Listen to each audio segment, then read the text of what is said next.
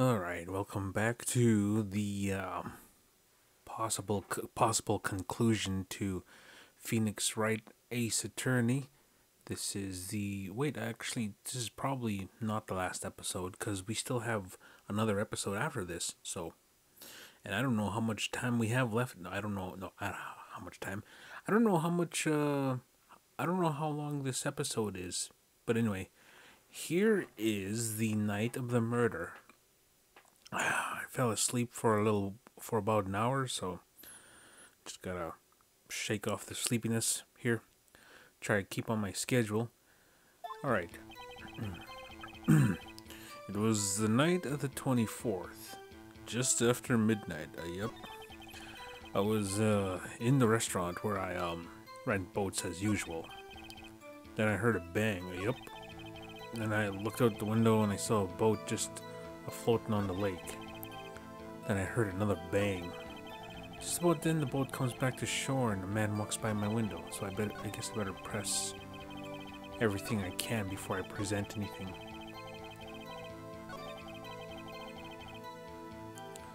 Okay, just after midnight.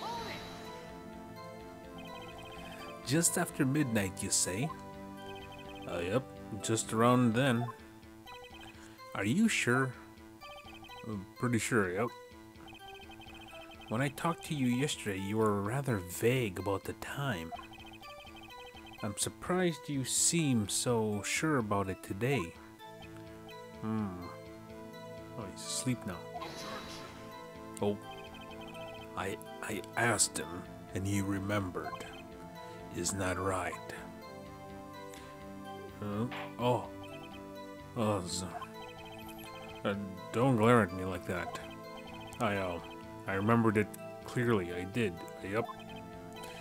You see, continue. I was in a restaurant where I rent boats as usual. Is there anyone who can verify that? Well, I guess Polly could. That's not good enough for a court of law. Mr. Wright, exactly what's not good enough? Your Honor, this Polly is a parrot. A parrot? Don't be so hard on the girl, Keithy boy. Keith? Oh, the prosecution concedes that we cannot prove the witness was in the shop. Witness, please continue. Then I heard a bang, yep. And where did the bang seem to come from? Oh, he's a little more coherent during this trial, because like in the boat shop he was just all sorts of messed up. Here he's well he's still swaying back and forth, but he's able to be more like he's a little more level-headed here for some reason. From the lake, I figure. Are you certain? Yup. Good. Continue. When I looked out the window, I saw a boat just floating on the lake. Was there someone in the boat? It was pretty far out there. Couldn't see clearly.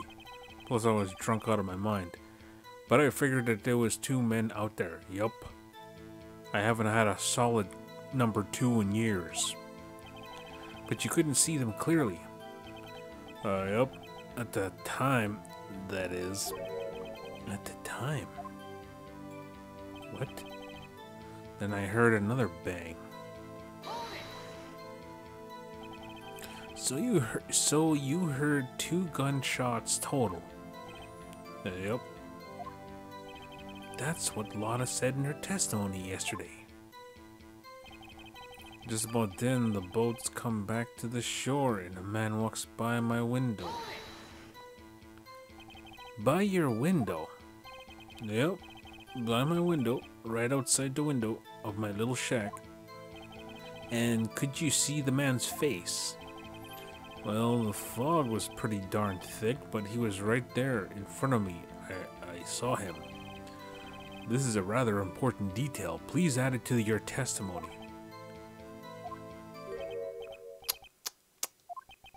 I have a bad feeling about this. That man was the defendant. He was saying, I can't believe he's dead.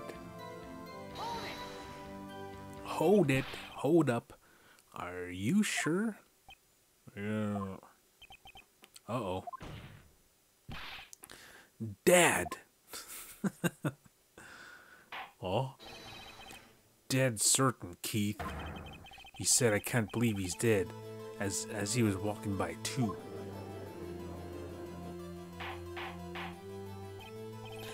Witness, are you sure that this person you saw was Miles Edgeworth? It was him. That Edgeworth boy. Oh.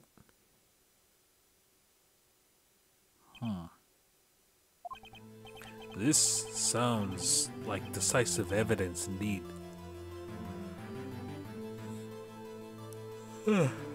I see no room for doubt. Von Karma.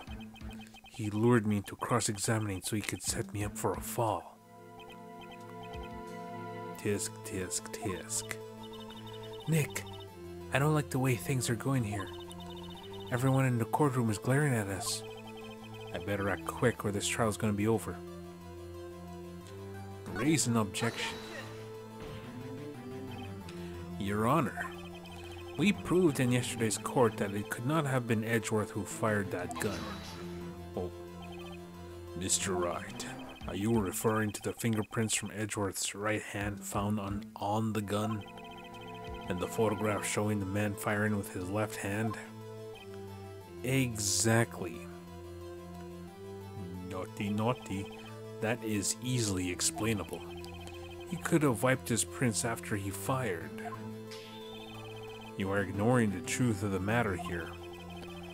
Everything in this witness's testimony is true. The judge is lost in thought. What should I do? Raise an objection. Your Honor, this witness claims that Edgeworth said, I can't believe he's dead, but his word is all we have. If he were telling a lie... Oh, Mr. Wright, in a court of law, the evidence tells all. Apparently, you have yet to realize this as even this basic fact. If you say his testimony is a lie, show us proof. Nick, do we have evidence? It's no good. There's nothing I can do.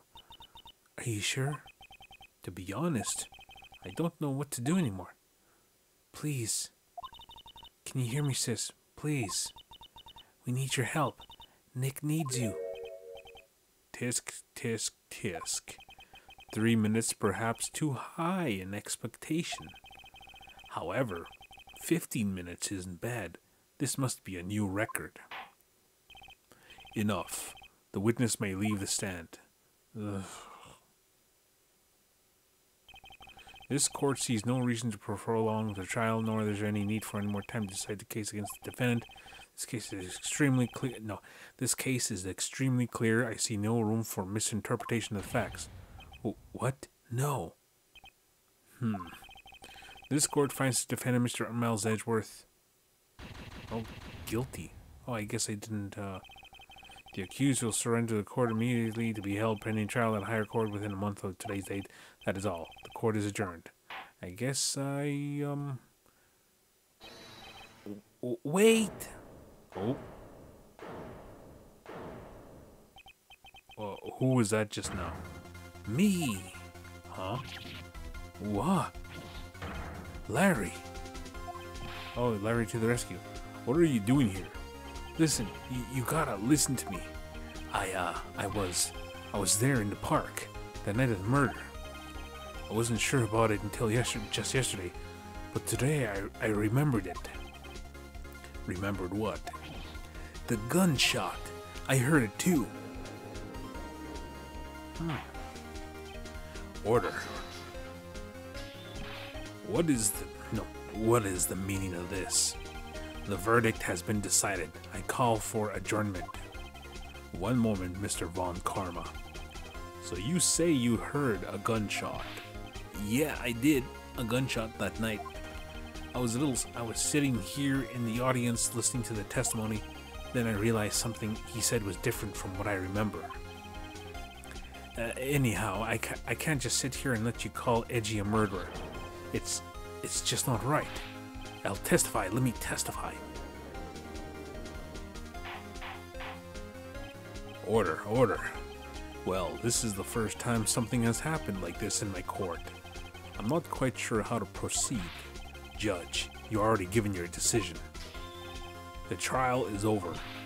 Nick, this is it. Larry's giving us one final chance at this. She's right. If only it wasn't Larry. He could make things even worse.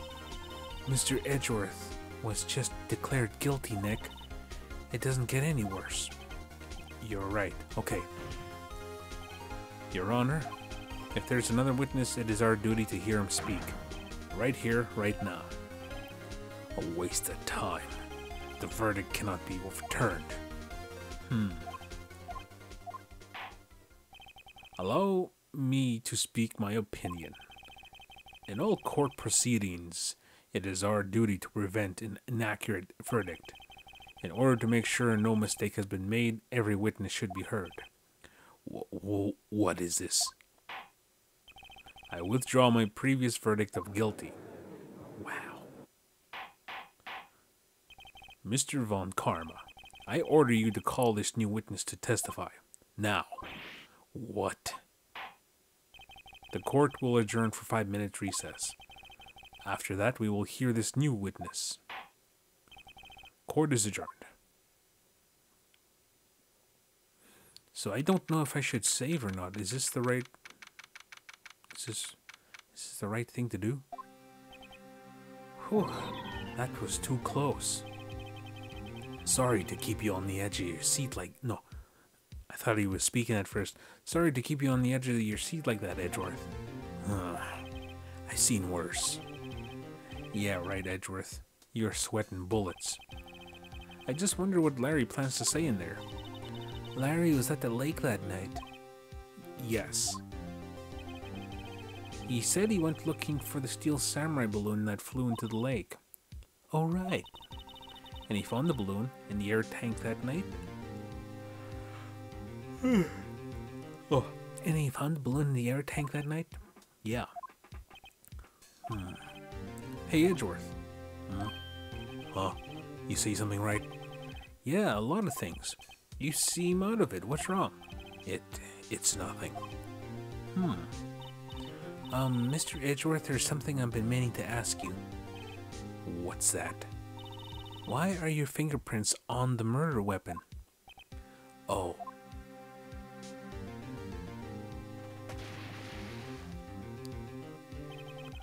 When he fell into the lake, I went into a daze. I couldn't understand what had happened. I couldn't think straight. Then I saw the pistol lying on the floor of the boat in front of me. I picked it up without thinking. I didn't have a reason, really. What were you doing out in the boat? I see. Right. Yeah? This might be our chance. Our chance? Von Karma has only ever run perfect trials. Perfect trials? Perfectly prepared witnesses, perfectly complete evidence. That's the secret to his success. This is the first time he's ever had to deal with something unexpected.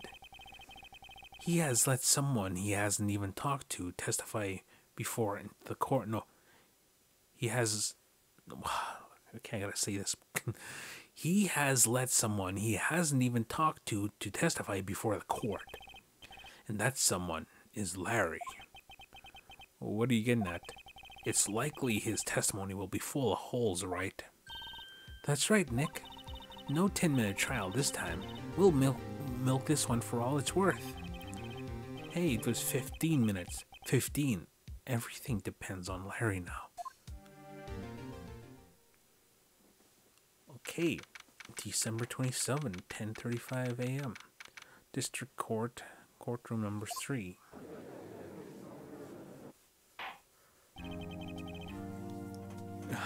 Court is now back in session.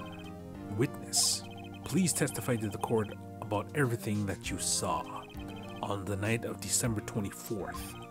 Right, leave it to me. Please, Larry, don't mess this one up. Or maybe do mess it up so I can unpin it off of Edgeworth. I hate to admit it, but you're our last chance.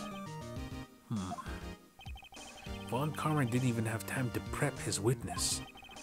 I just hope Edgeworth is right about this being our big break. Witness testimony. Night of the murder. That night, I was out in the boat on the lake. I was looking for something, I found it. So I quietly slipped the boat back at the rental shop dock. Then as I was thinking about going home, I heard this bang. Oh, that's a new expression I never seen Larry do before. I looked out over the lake, but I didn't notice the boat. So after I heard that single gunshot, I went home. That was an unusually vague testimony, even for this court. In any matter, Mr. Wright, you may begin your cross-examination. Yes, Your Honor. What's wrong, Nick? It's Larry. I have no idea what he's going to say if I press him. I'm a little scared. Well, we come this far. There's no way to go but forward, Nick. Night of the murder. Okay, I guess I better save. Yes. I believe we're on the right track. I believe. Okay, that night I was on the boat in the lake. Something wrong, Mr. Wright? There were so many things wrong, I don't know where to begin. Well, okay, first of all, what time was it? Oh, it was after 11 when I went out on the boat. By that time, everyone had gone home for the night. So I waited until the coast was clear, so to speak. Why were you out on the boat at such a late hour? I was looking for something. I found it. Looking for something? Yeah. Mr. Butts, what was it you were looking for? Oh. What the witness was searching for is irrelevant. Most likely he was hunting for this Gordy. You know, it wouldn't surprise me one bit if that was the truth. This is all irrelevant. Let's get it over with.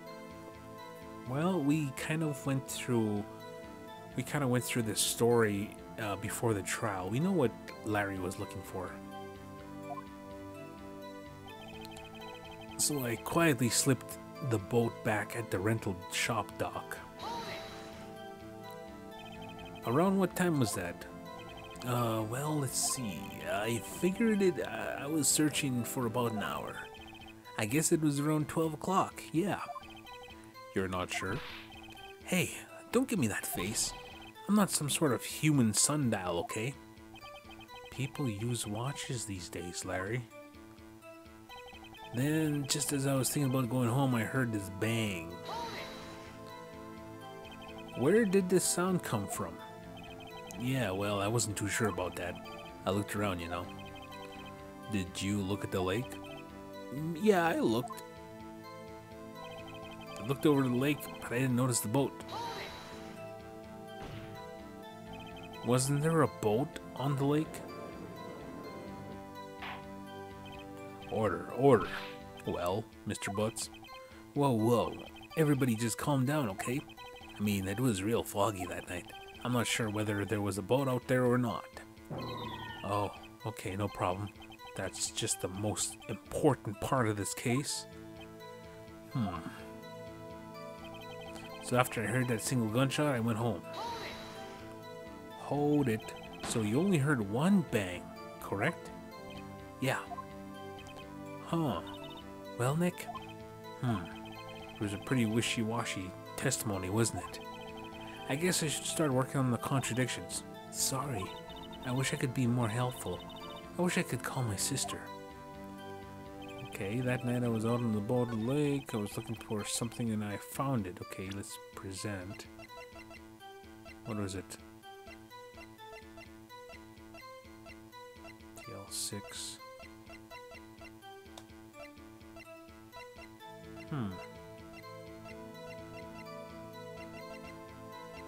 I think I need to present something.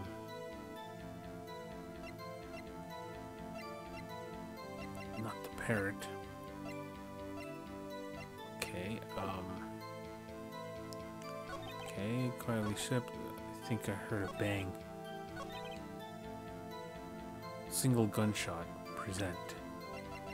The gun, I guess. Let's check, let's see if this will do. Your Honor, what do you think about the... Okay, that's nothing.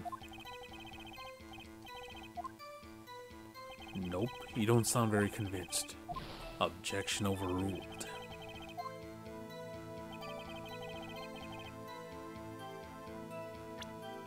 Okay.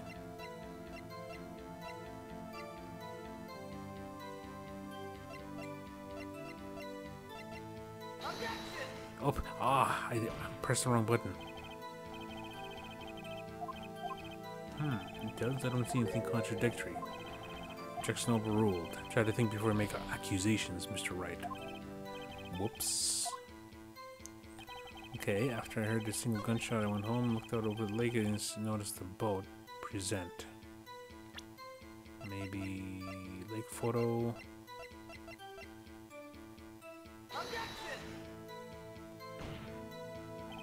Nope.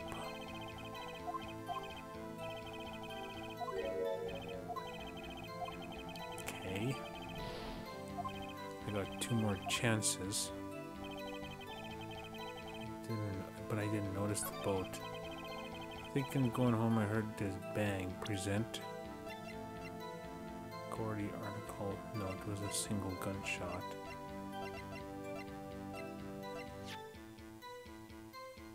Oh, just after midnight. 2 gunshots.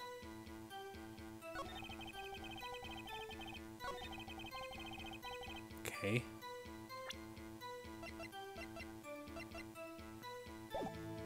Oh. Alright, let's see. Lotta's disposition. Ah, we did something. Wait a sec, Larry. We need to, reload. Because I spent a lot of time, a lot of chances wasted. Continue from save point. Yes. Okay. Looking for something, I found it, quietly slipped in the back of the boat rental. So I was thinking about going home, I heard a bang, looked over the lake, didn't notice the boat. After I heard the single gunshot, I went home. Present. Lotta's disposition. There we go. Wait a sec, Larry. What? You only heard 1 bang. You're sure? That's what I said. But Miss Lotta Hart testified yesterday that she heard 2 bangs. And the old man just now said the same thing. They both heard 2 gunshots that night. Huh? Were you even listening? Were you paying attention to all what they said? Yo, Nick, please. Huh? You know something's been bothering me. I'm a witness, see? I'm like a customer here. So you gotta treat me nice and stuff, okay? Mr. Butts. What? You only heard 1 gunshot, are you sure? Well, to tell you the truth, I'm not sure. Not sure? How could you not be sure? Yeah, well, I might have missed the other gunshot. I was listening to something else. Something else? My radio, dude. On my headphones. What? Order, order, and stop that booing. Mr. Butts, you were listening to the radio on earphones. Yeah, so what? Is that a crime? I listen to my radio. Everybody listens to the radio. Not nowadays. What's the big deal? Well, the thing is that everybody listens to podcasts and, you know, yeah. Mr. Von Karma, your opinion. I couldn't think of the name of the mumble rap. If it's actually like the actual genre to it. Mr. Von Karma, your opinion. Waste of time. I do not accept his witness, nor his shoddy testimony. Well, Mr. Wright, should he continue the testimony? Maybe we'll go with continue? Your Honor, please allow the witness to continue his testimony. Bah, nothing is more pitiful than a lawyer who doesn't know when he's lost. Very well, Mr. Butts. Please give your testimony and be sure to include details like your radio. Right, leave it to me. I wouldn't if there were any other way out of this, believe me. What Larry heard. That look he's doing right now there is also another new look. He also kind of reminds me of Shaggy in that profile there. Well, that picture there. It's lonely being alone on Christmas Eve. That's why I was listening to an all-request show on the radio, see? I was listening to it real boomin' loud like, but I'm sure I heard that gunshot. I remember exactly what the DJ was saying when I heard it too. You were listening to your radio at a high volume. Yeah, what's the big problem? Can't a man listen to his radio in peace? Isn't this a free country? I truly believe Larry has no idea what the problem here is. Judge, can you believe a word this witness says?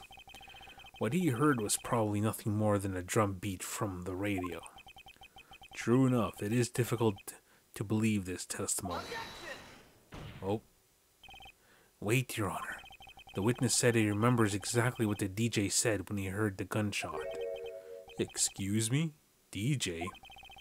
An announcer, the guy who says things on the radio. Anyway, I can't believe you don't know what a DJ is. What this means is when he heard the sound, no music was playing. The DJ only talks between songs, so he could have heard the gunshot from the lake. I'd like to cross-examine the witness, Your Honor. Very well, Mr. Wright. I can't believe I'm continuing this charade. What Larry heard. Okay, might as well save. We're this far into the game now. Okay, title screen. No, back. Okay, it's lonely being alone Christmas Eve. So you turned on the radio. Right. I just wanted to hear someone's voice, you know. You don't know what it's like out there alone on Christmas Eve. Alone. I shouldn't have said anything. That's why I was listening to an all-request show on the radio, see? Do you, by any chance, remember the name of the program you were listening to? Oh. This has nothing to do with the case, Your Honor. Objection sustained. The witness was listening to the radio. That is all we need to know. Tell us, Mr. Butts, how loud was your radio set to that night? I was listening to it real boomin' loud like. Real boomin' loud? Yeah, you know. And you had headphones on. Yep. I wouldn't think you could hear anything going on outside at all. But I'm sure I heard that gunshot. Can you prove that? No, of course you can't. Nah, I can't prove it. But I remember that moment real clear. I mean, while I was talking about it, it came back to me real clear to me, you know. I remember exactly what the DJ was saying when I heard it too. Alright, what did he say? Oh, Mr. Wright, please cease these pointless questions. What possible good could knowing what a radio DJ said do us? Indeed, Mr. Von Karma has a point. I'll allow the question only if you see some reason why we should care. We should care. We should care, Your Honor. Of course we should. Why? Well, how do you know if we don't ask, hmm? Fine, very well. Mr. Butch, please testify to the court. What was the radio announcer saying when you heard the gunshot? Just when he said, "Hey, it's almost Christmas," I heard the gunshot.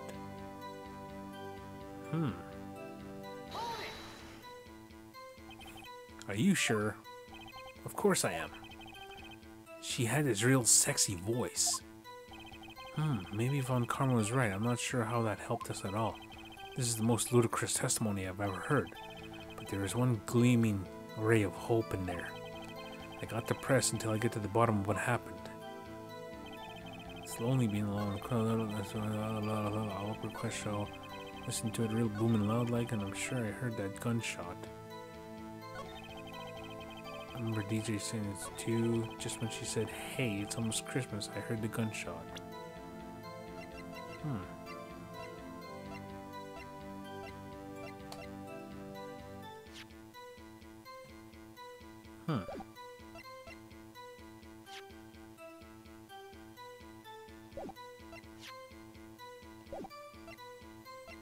Okay,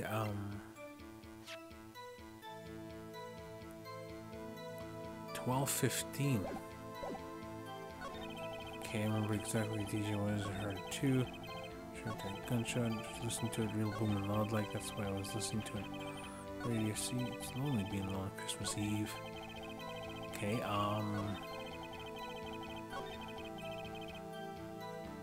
okay, present. 12:15 a.m. Nope.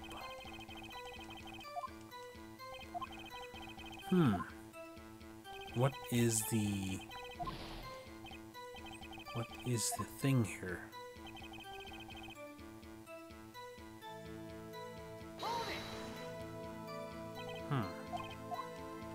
Oh, okay.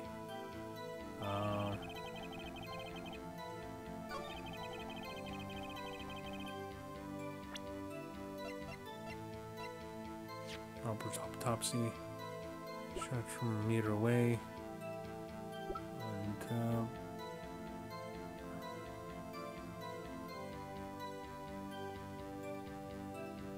And shows an empty lake taken automatically at 12:24. Okay. No, that's not it.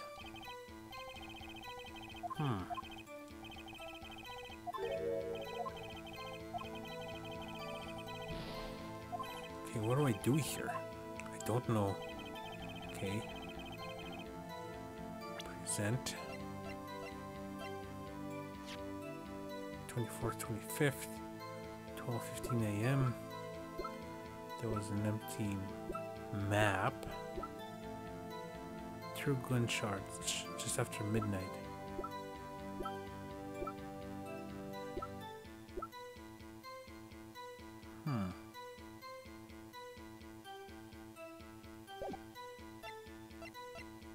Okay. I don't know what these two are gonna have in the case. Metal detector.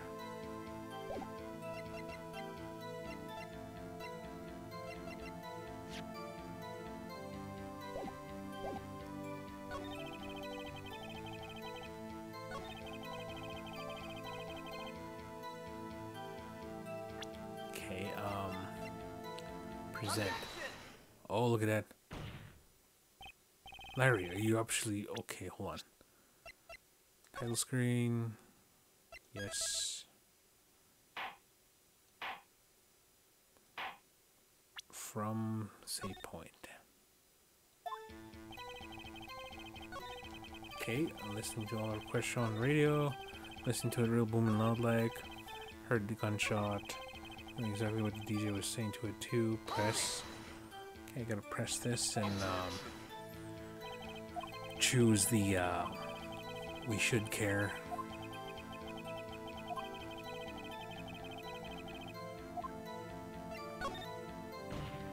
Put your hands down.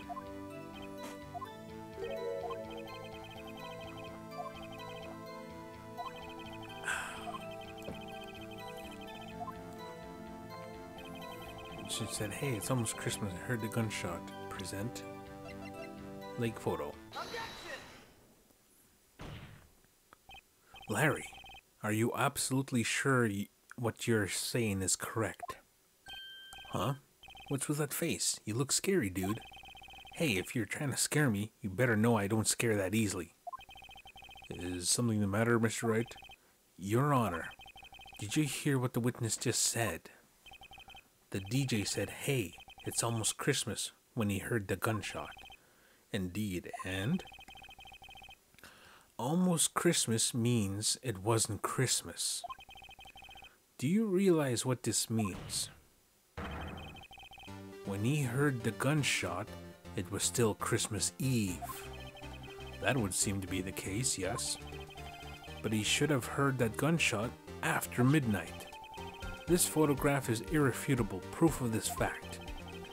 Let's see what the time was on the photo. Let's see what the time was on the photo taken when the gun triggered Miss Hart's camera. 12:25:015, 15 minutes after midnight on Christmas Day. This is a clear contradiction, Your Honor. Order. What does this mean? The two prior witnesses heard gunshots after midnight.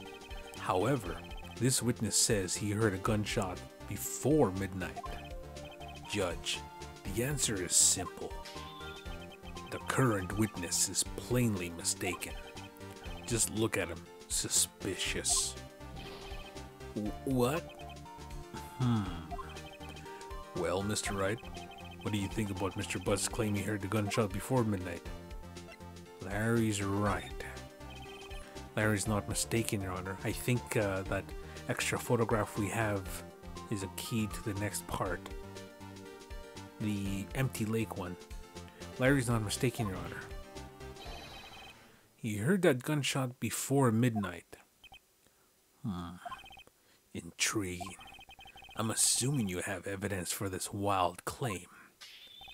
Show me evidence that there was a gunshot before midnight. The second lake photo at 11:50. Look at this photograph. Look at this photo. Okay, that's a stupid song. This was taken by our witness yesterday, Miss Lotta Hart, with her automatic camera. The timestamp on the photo reads December 24, 10:50 p.m. See, I'm tapping the paper, showing that I'm right. Oh yeah? But there's nothing on the lake in this picture. Your Honor, the real issue here is not why nothing is shown in this photograph. It is why this photograph exists at all. What do you mean? Your Honor, this photograph was taken by an automatic camera. That camera was set to go off in response to loud noises. Aha. Correct. There was a loud noise on the lake at 11:50 p.m. That is why this photograph was taken. In other words, when Larry heard that gunshot, it was most definitely Christmas Eve. Indeed, it would seem that this is the case. Then where does that leave us? Okay, Ms. Hart testified that she heard gunshots after midnight.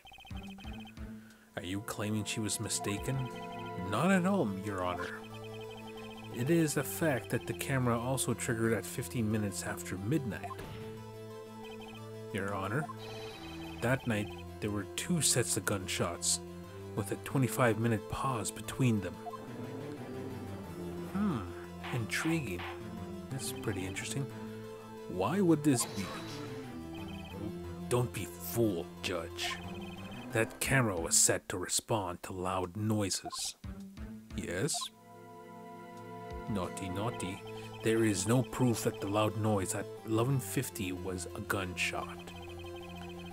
Why, the victim could have sneezed, triggering the camera. Hey, my nose was clear that night, man. Clear.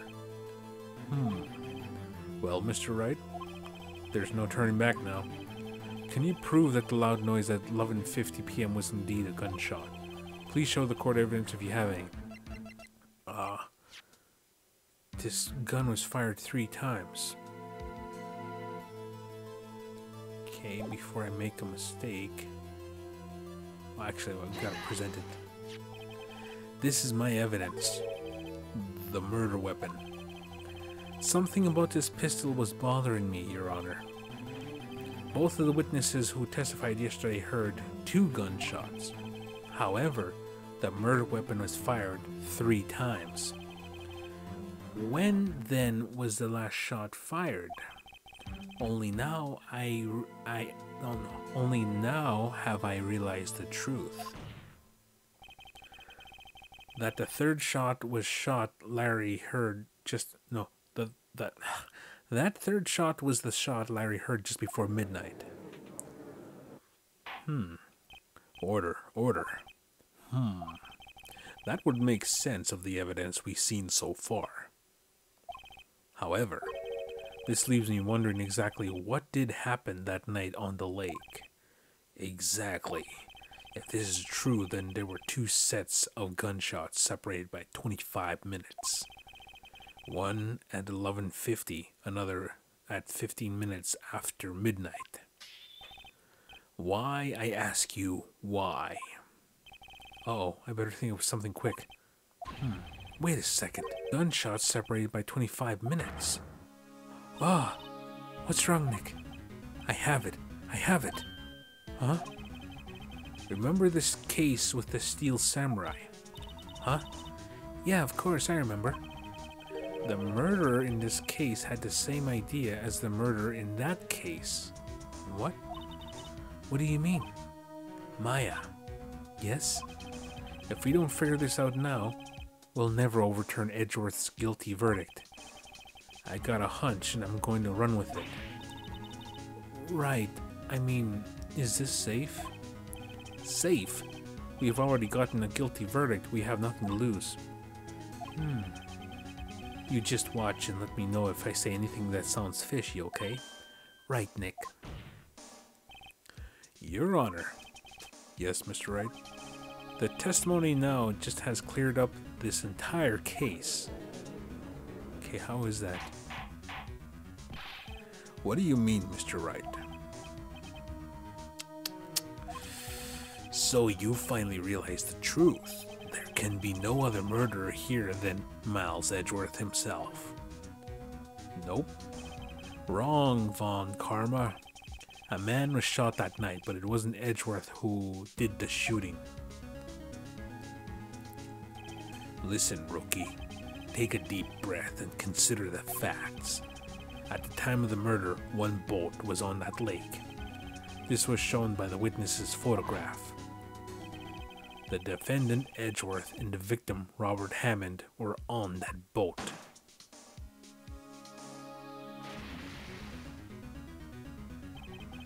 There was a gunshot fired on that boat, and Robert Hammond fell into the lake. The distance of the shooting was 1 meter. It couldn't have been suicide. Well, the guilty party has to be the other man on the boat. I admit it is hard to imagine any other possibility. Yes, but this assumes that the victim was shot at 15 minutes after midnight. What do you mean by that, Mr. Wright? We have photographic evidence of the time of the shooting. The timestamp on the photo says 00:15, but Larry heard a gunshot 25 minutes before that. Robert Hammond was killed then, 25 minutes before the shot on the lake. That's the only way that Edgeworth could be innocent. So somebody staged a shooting after a murder? Okay. I think I follow. Mr. Wright, are you quite mad? Explain who this is sitting on the boat. The murderer and Hammond. Edgeworth and the murder. Oh, okay. Save? So glad I can save on that screen. Okay. The murderer in Hammond. Edgeworth and the murderer. Edgeworth and Hammond.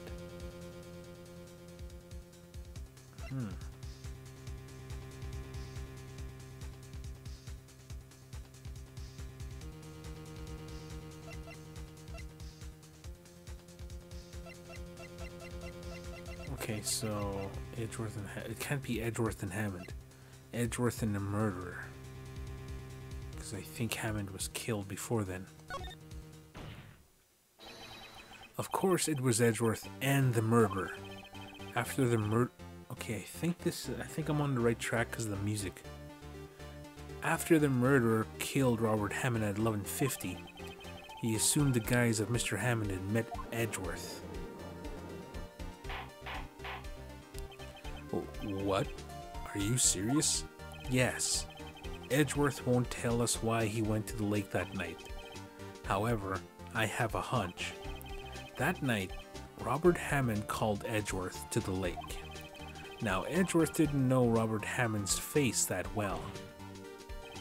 That's why he didn't suspect anything when the murderer took Robert Hammond's place. I'm not sure what to make of all this. Ludicrous. I think that wasn't ludicrous. Mr. Wright, tell us the name of the murderer then. The murderer's name? Right, it's... Miles Edgeworth, Lotta Hart? I don't know. Can't be Lotta Hart.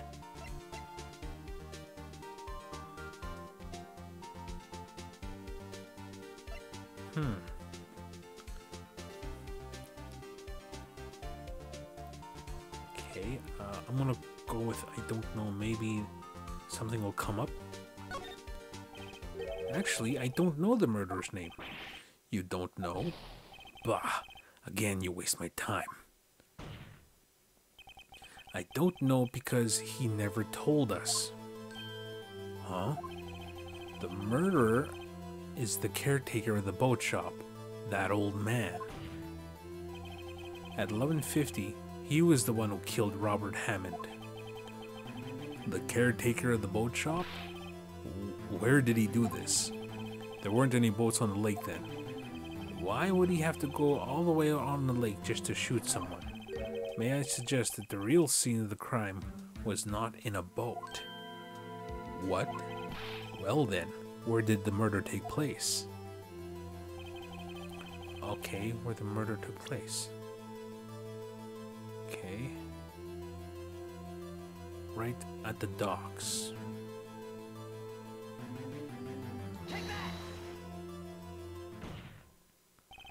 Here, of course, the boat shop where he lives. That way he could meet with the victim without seeing. Oh. Do you have proof that the boat shop was the scene of the crime? Recall Larry's testimony, if you will.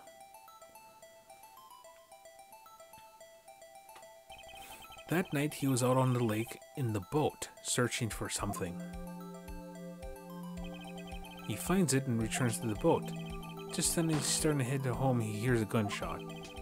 He heard a gunshot, Your Honor, even though he was wearing headphones at the time. In other words, the gunshot was very, very close by. And where would that be if he had just returned a boat? The boat shop. Mr. Wright, what happened that night on Gourd Lake? Please tell the court from the beginning. Yes, Your Honor. Nick, are you sure about this? Not really. But I think if I start at the very beginning, and I take it slow, I might just be able to figure this out. Oh. Okay, let's, okay, I think, we're at a crossroads here. Save? Yes. That night, the caretaker of the boat shop called Robert Hammond to his shop.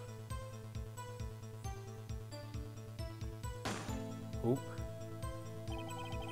This was around 11:50. That was when the gunshot that Larry heard was fired. After that, the caretaker put on Robert Hammond's coat. He became Robert Hammond. Then he got in a boat with Edgeworth and went out in the middle of the lake. Then who fired the pistol on the boat, Mr. Wright? Let's see.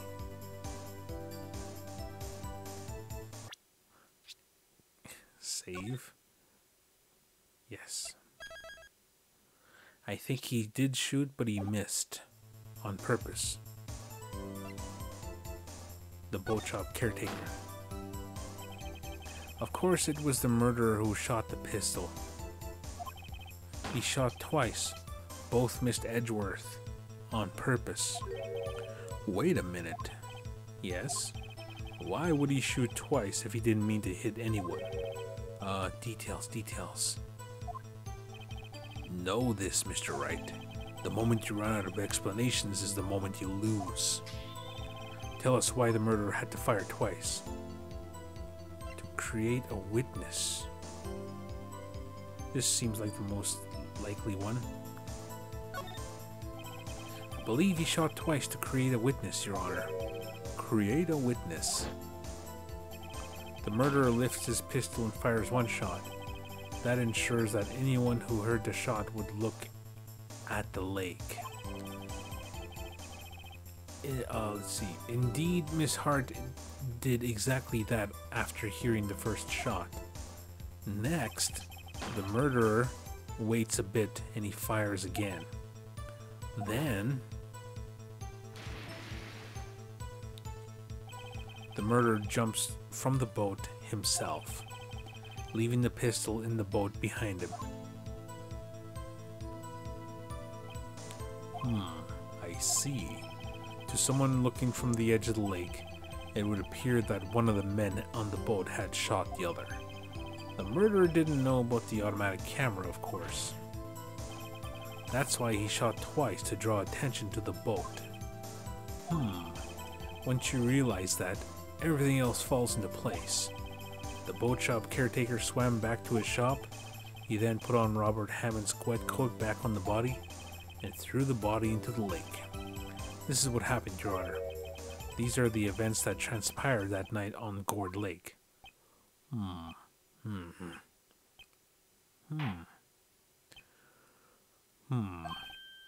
Bailiff, bring out the witness from before.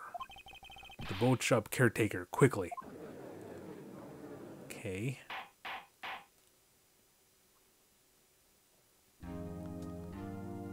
Alright. Very well. While we are waiting for the caretaker, I would like to ask the defendant, Mr. Miles Edgeworth, a few questions. Mr. Edgeworth, please take the stand. Mr. Edgeworth, you heard what the defense has said. Yes. Well, why did you go to the lake that night? What Mr. Wright has said was mostly correct. Astonishingly so, actually. Yes.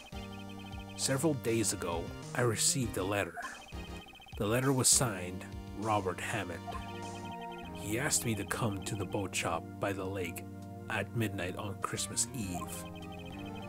He said he had something very important to discuss with me. Something important.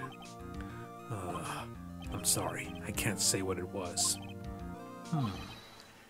Your Honor, sir. Bailiff, we are conducting a trial here. I ask you to remain quiet. The witness has disappeared. He isn't at the boat shop either. What? What should I do? Find him quickly. We cannot allow him to get away. Okay. What's going on? Court is on pause for now. Mr. Von Karma, your witness has disappeared. A search warrant has already been issued. It goes without saying that I cannot declare a verdict under these circumstances. I will extend the trial until tomorrow, the final day allowed. I request that the police department utilize all its forces to find that witness. Am I understood? One more thing. Just who was at the boat shop? No, just who is that boat shop's caretaker? I think his identity has become very important in this trial. It's Yanni Yogi. I want him, and I want to know who he is. Very well. Court is adjourned.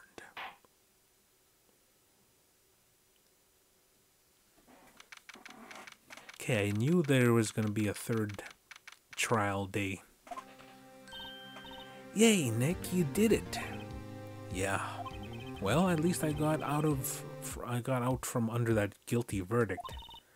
And what about Larry? That was something else. Even Von Karma didn't know what to do with his testimony. Larry really helped us out. Sure, once I sifted through his unique testimony, still he did save us. I just wish our cases weren't so down to the wire all the time. I know what you mean. Sometimes I feel like it's us on the trial instead of our clients. Yes, it is. Hey, Edgeworth. Mr. Edgeworth. Did you say something? Don't look so pained. I mean, it looks like you're probably gonna get off the hook. You could try to smile a little bit. Relax. I'm sorry, but I fear it's not over for me yet. What do you mean? Right. There's something that's been troubling me for a long time now, and I don't know whether or not to tell you. Edgeworth? No, there's so little time left. I want to tell you, to get it off my chest, but I can't make up my mind. What is this about, Edgeworth? It's a nightmare I had. A memory of a crime that I committed. A crime you committed? A memory of a murder. To be continued. Well. Yes, definitely. So I think we definitely have another episode or two ahead of us, because the way that each episode is taking like at least an episode or two is, so anyway. So I'm thinking that this is going to be a 10 episode series possibly.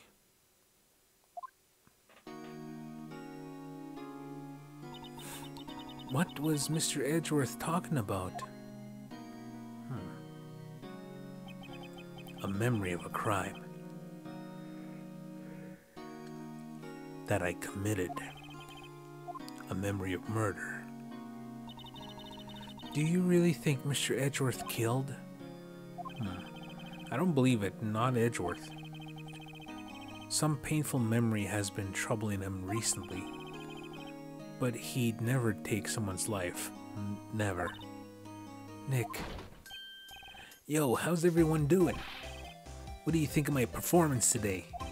I had him swooning in the aisles, huh, Maya? Swooning? Me? Oh yes, I do remember feeling faint. Right on, tell me the truth. It was like love at first sight, right? Right, Nick? Me? Well, maybe my heart skipped a beat or two. I think you could do better than that. Come on, I saved Edgeworth in there, dude. Edgy. You guys should be bowing before me. Yeah, bow before your hero. Okay, let's talk to him. Today's trial. Larry. You really helped us. You really helped out in the trial today. You did. If you weren't there, Larry, I'm sure Mr. Edgeworth would have been found guilty. Ha ha ha ha ha ha. But seriously, Nick, that boat shop caretaker guy is pretty suspicious. But Edgy ain't off the hook yet. Way to spoil the mood, Larry. Hey, I'm just the guy sitting in the audience, you know. But from where I was sitting, Edgy seemed pretty edgy. I mean, you can really tell it. No, I mean, you can really know he's telling the truth about that night. Nick, I don't I don't know. But what do I do? But what I do know is I'm going to believe in you two until the end. Us two? Edgeworth and who else? You mean me, right? Nah, he means me, right, Nick? Yeah, you, Larry.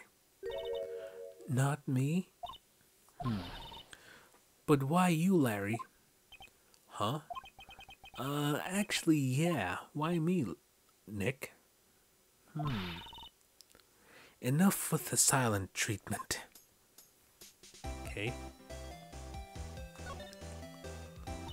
Nick, why do you trust Mr. Edgeworth so much? I mean, he's changed recently, true. But when we first met him, he was kind of a jerk, don't you think? You didn't know him back then. Back when he wanted to become a defense attorney. Wait, was that when you two were classmates? Yes, I'm in grade school. They saved me. Miles and Larry. They saved me and I'll never forget it. That's why I became a defense attorney, you know. What? Hey, Larry, what's he talking about? Huh? Sorry, I kind of forgot. Okay, Nick, out with it. I'm gonna hear the story today and that's final. Okay. It's kind of a long story. I'm so hanging there. Oh, it's kind of a long story, so hang in there. It was the beginning of spring, 4th grade. I was on trial, a class trial. A class trial? A class trial. You remember, Larry? Spring, 4th grade? A kid in my class got his lunch money stolen. Lunch money? Our school was really small. Every month, kids would bring in an envelope with money for lunch from home. Oh, I see. Anyway, this kid's envelope disappeared with $38 still inside. Oh, yeah. Now that you mention it, I do remember that. I can see why you forget, though. You were out of school that day. Anyway, the envelope had been stolen during PE class. I was coming down with a cold and I skipped PE that day. I was the only one not in class. So they thought you did it. Yep. The kids in class said I should be put on trial. Trial? So the next day we held a classroom trial with me as the defendant.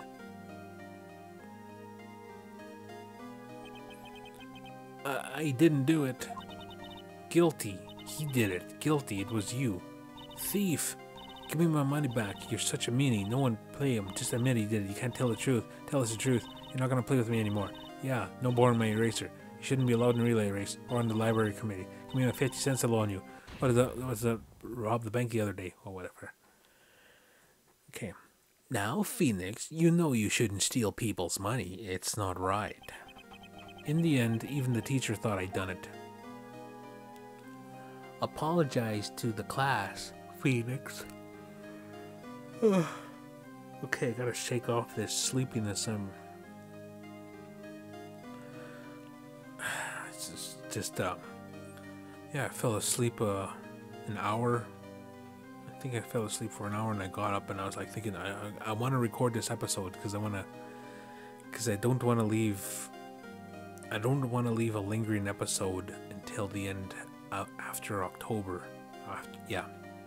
Anyway, I didn't know what was happening. No, I didn't know what was happening. I was so sad I couldn't stop crying. Everyone was staring at me like I'd done it. I tried to apologize. I went over to where the boy was sitting. That's when it happened. You shouldn't have to apologize. The only thing that belongs in the trial is evidence. Anything else has no place. You should all be ashamed, amateurs. Miles. Oh, look at that, it's Miles. He's all preppy, too. It wasn't you who stole my money, was it? No. Then you shouldn't apologize. Everyone's been shouting that you did it, but no one has any proof. That is why, Your Honor, this boy is innocent. But Miles, it was your money that was stolen. Yeah, he did it. He's the one. We don't need proof. Make him say he's sorry. Why don't you all just shut up? Oh yeah, look. This is always how it is. Everyone ganging up and picking on one person. Just think how he feels. He said he didn't do it, so he didn't do it.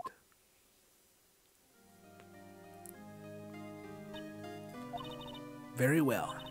I will replace the money myself. This class trial is over. That's how it happened. After that, the three of us were always friends. Wow, I had no idea. Yeah, I had no idea either. I mean, I forgot. That's when I learned what it meant to be alone.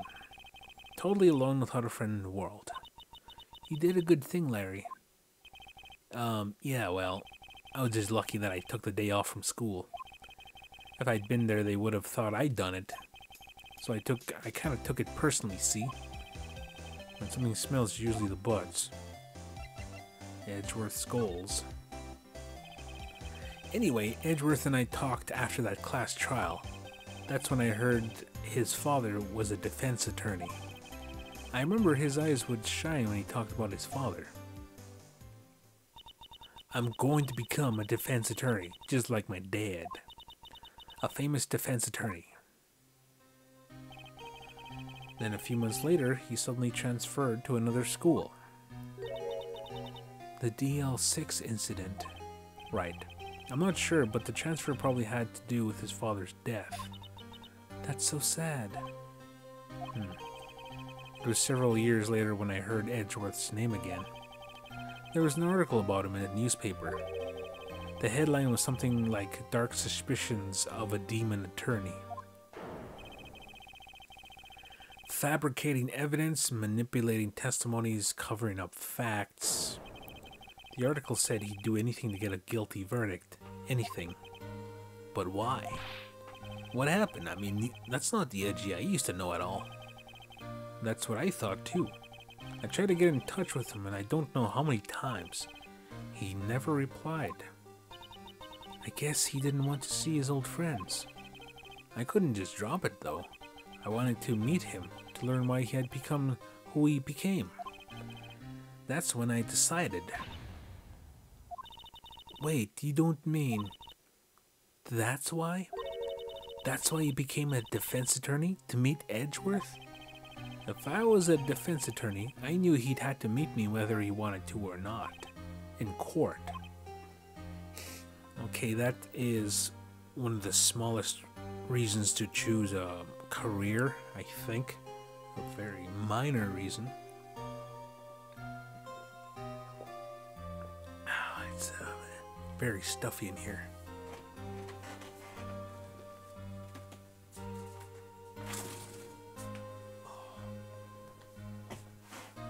I will notice the difference in a little bit. Edgeworth believed in me, and I believe in him. He's in pain, and no one's on his side.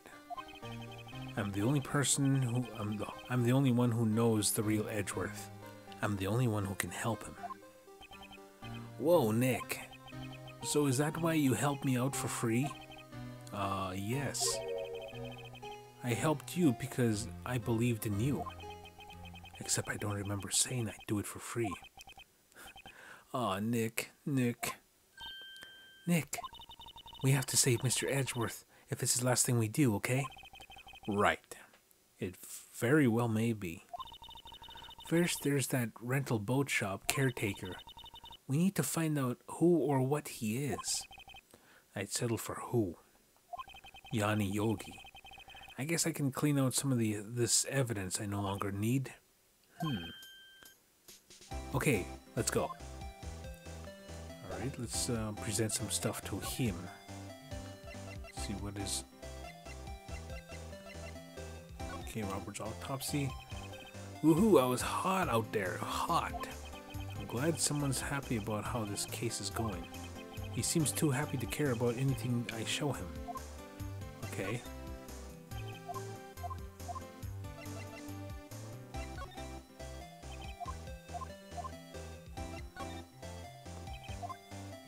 Okay.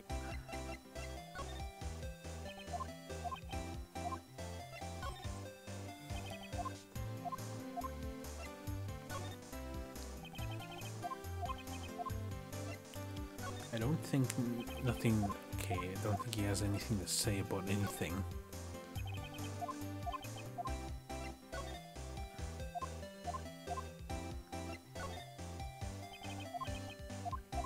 Okay, let's get out of here.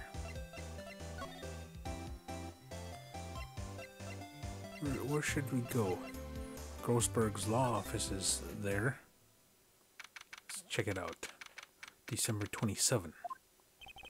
He's out again. When does he work anyway? Now, don't be harsh. Guess we'll have to come back later. Okay, move. Law offices. Move. I guess we should go check out the detention center first. Still sulking? Ugh. You look as grim as always. Mr. Edgeworth, I heard the story about the class trial. Class trial? What do you mean? You don't remember? No, I don't. Your lunch money was stolen, wasn't it, in 4th grade? Lunch money? Oh, right. Yes, I seem to remember something like that. Nick, I think you're the only one who really remembers. Well, it probably only really mattered to me anyway. Mr. Edgeworth, didn't you know that trial was the reason Nick became a defense attorney? Ridiculous. Gee, thanks. That said, it does sound like the kind of thing you do. You haven't changed a bit, have you, Wright? So simple. To a fault, even. Well, maybe, yeah, but I think you changed too much, Edgeworth. Perhaps. Okay. We'll present all the stuff. Sorry, I'm not sure I can help you with that. Oops.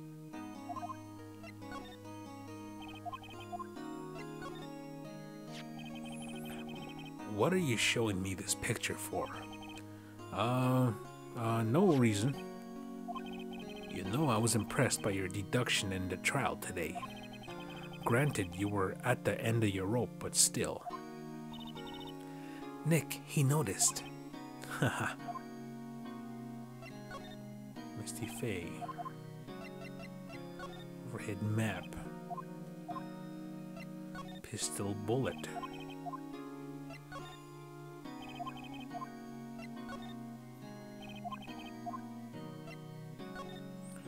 Parrot. It was that case that changed my life. And tomorrow, on December 28th, its statute of limitations run out. Tomorrow, could that be a coincidence? But even if the case is finally closed on paper, it will never be erased from my memory. Never. Poor Mr. Edgeworth. Nick, no! That's a photo of his father. Don't show him that. You're right. Now probably isn't a good time to dredge up those memories. What is it? Nothing. Huh? Okay, let's talk. Why prosecute? Hey, Edgeworth, why did you become a prosecutor anyway? You used to look up to your dad. You said you wanted to be a defense attorney, right? I couldn't let myself deny reality like you. What do you mean? My father was taken from me, and you want me to defend criminals? I'm sorry, Wright. I'm not that good of a person. One suspect was apprehended in your father's murder, right? Yes, the man trapped in the elevator with my father. His name was Yanni Yogi. He had to be the shooter, any way you look at it. Yet he was found innocent. That defense attorney got him off the hook. That would be Robert Hammond. Why would Yanni Yogi kill Robert Hammond? On that day 15 years ago, the three of us are trapped in the elevator for 5 hours. When we were rescued, we all suffered oxygen deprivation. I had lost all memory of the murder. Lost your memory? Even now, I can't recall what happened in that elevator. That was the crux of Yogi's attorney's argument in court. He claimed Yanni Yogi had not been of sound mind due to the oxygen deprivation. Yogi was released due to a lack of evidence. Innocent. That's when I changed my mind. I started to hate defense attorneys. Yeah, that makes a lot of sense. Prosecutor Von Karma. What's your relationship with Von Karma? He's my teacher, and a man who deserves respect. I learned everything I know of courtroom techniques from him. So, he's like my sister was to you, Nick. Did you call me a eunuch? He is a perfectionist in all things. In court, in his personal life, he is obsessed with doing everything perfectly. Perfectly, huh? In all the cases he has taken on, none were left unsolved. And not one suspect was declared innocent, ever. But that's... I know. It's possible some of the suspects were indeed innocent. However, it is impossible for us to accurately determine that in every case. All Von Karma does in his job is to find the suspect guilty perfectly. In any case, it's nigh well impossible to find a weakness in him. Should a weakness appear, he would do everything in his power to make it go away. Edgeworth? If what you're saying is true, you're headed for a guilty sentence tomorrow. He's right. Now's no time to praise the enemy, Mr. Edgeworth. It's a strange situation in which I find myself, I'll admit. No kidding. Okay, let's move to... Let's see. Should go ask, what's his name? Gumshoe about the murderer on the run. Looks like Detective Gumshoe hasn't gotten back yet. Gumshoe? He won't be coming back today. Oh, really? He said there was some guy he had to arrest by tomorrow. The boat shop caretaker. He's something about catching him if it's the last thing I do, pal. Good luck, Gumshoe. Okay, let's move to Gourd Lake.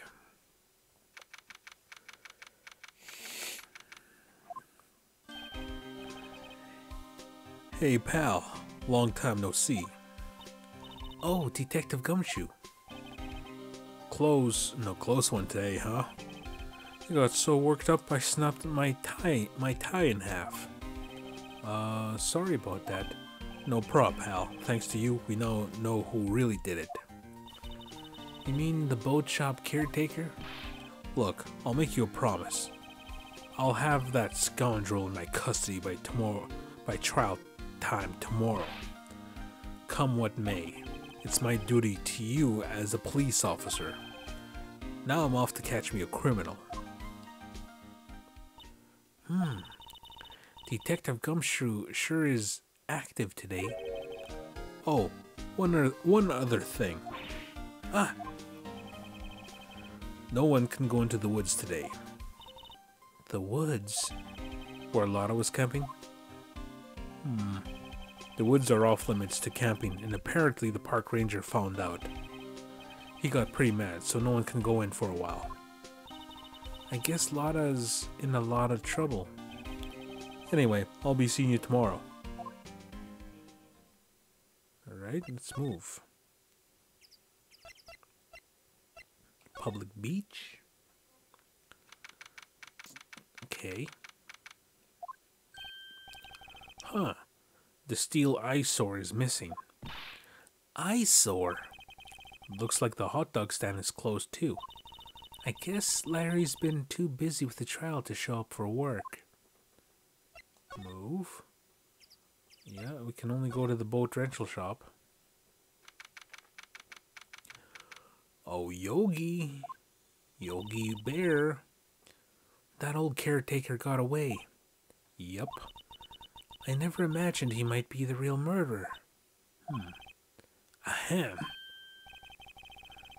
I know that clearing of the throat anywhere.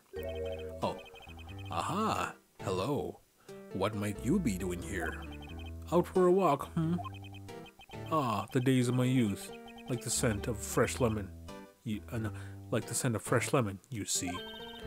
Mr. Grossberg, this is no time for idle reminiscing. Mr. Edgeworth's trial ends tomorrow. That is true, yes. But from what I saw in today's trial, Edgeworth should be fine, right? Uh-oh. The batteries on my Wiimote died. Hold on. I wonder if switching them around will do anything.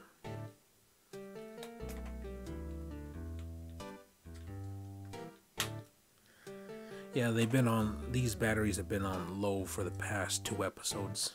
I've just been delaying the inevitable.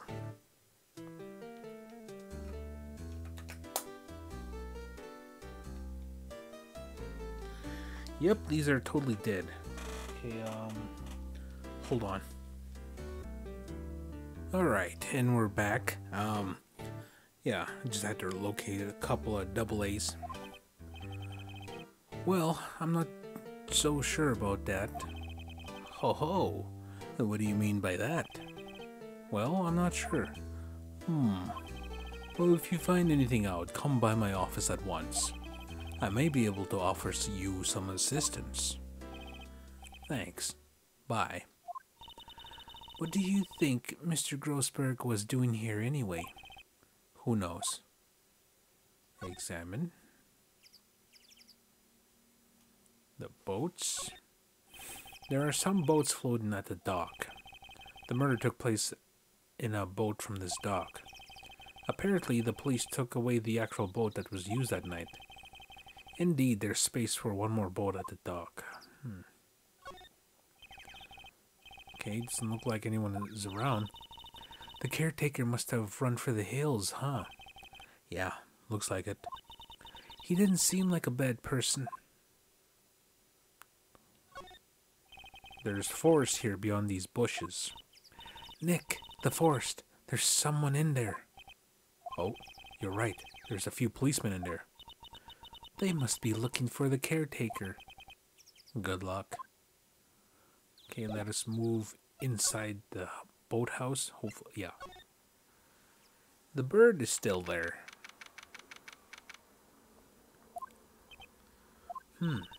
Nobody's home. Hello, Squawk. Hey, it's Polly. I wonder where your owner's gone, Polly. Hello, Squawk. I can't believe he'd run off and leave his poor parrot to fend for herself. Hello, Squawk. Okay. Examine. Everything's cold. Looks like he didn't turn his heater on. I guess he hasn't been back since the trial. Say, Nick, don't people usually put pictures of fish up on the wall to boast about them? Yeah, I guess so. You mean pictures of fish they caught, right? Right, but don't all the fish on the wall here look really puny to you? Well, you know what they say. You should have seen the one that got away. Except the one that got away from us was the caretaker, and we did see him. Why do I feel like we're having two different conversations here? Ah! What's wrong? Never mind. What? Tell me. Just when I saw the TV, I remembered. They're showing a Pink Princess special this week. Oh. See? That's why I didn't want to tell you. It doesn't look like he used his kitchen much. You're right. I guess the whole pasta restaurant thing was a lie. What, you thought he was telling the truth?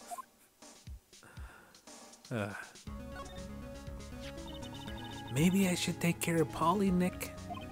You probably shouldn't kidnap her. The police know about her anyway. I'm sure that they'll do something. Well, okay. Sorry, Polly. He says I can't take you. Great, now the bird's going to hate me. Okay,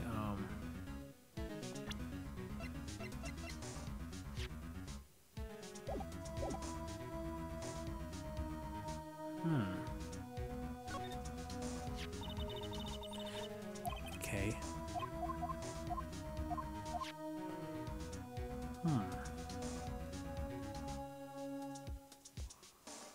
I guess we'll just leave then. Oh wait, the fishing rod. That fishing pole looks expensive. Maybe we should bring it to Detective Gumshoe. Don't you think the caretaker would mind? Well, we could just leave him a metal detector in exchange. Maybe we better not. Okay, let's get out of here. Move.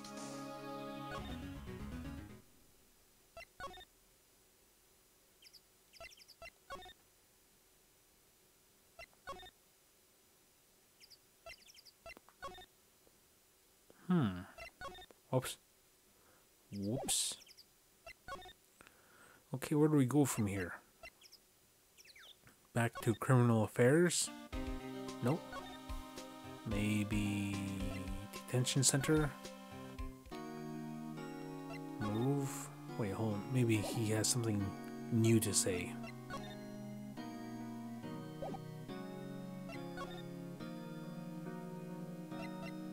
Grossberg.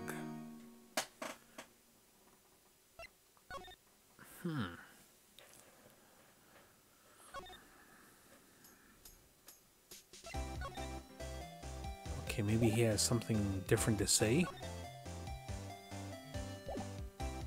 Alright, move.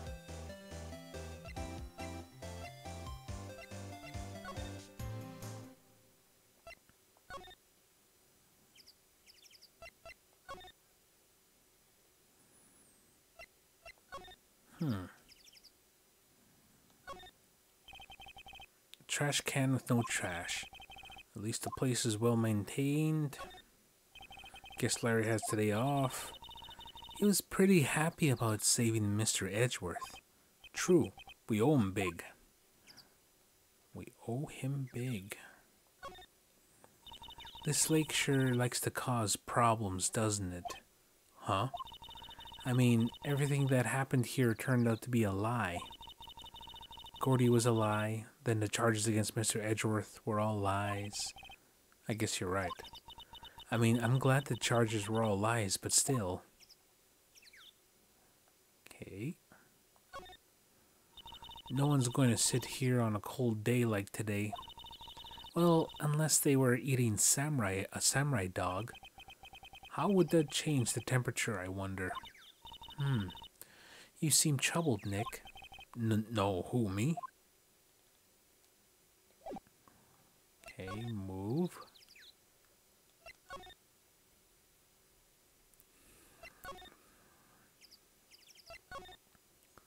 So what do we do here? Examine. Maybe you'll find something.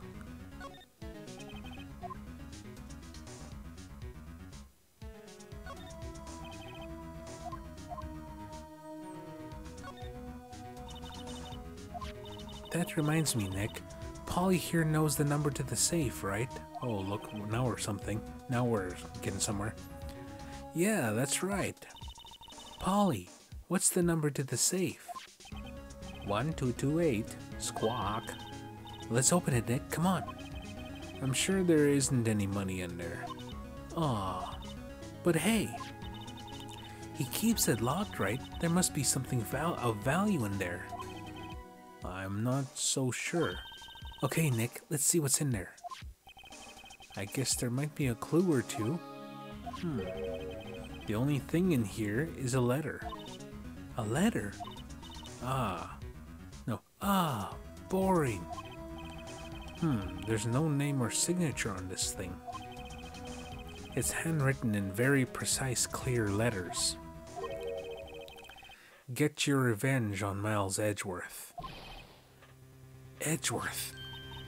Nick, why would Mr. Edgeworth's name be on here? How should I know? I'm gonna read the whole thing. Get your revenge on Miles Edgeworth. It also says, this is your last chance.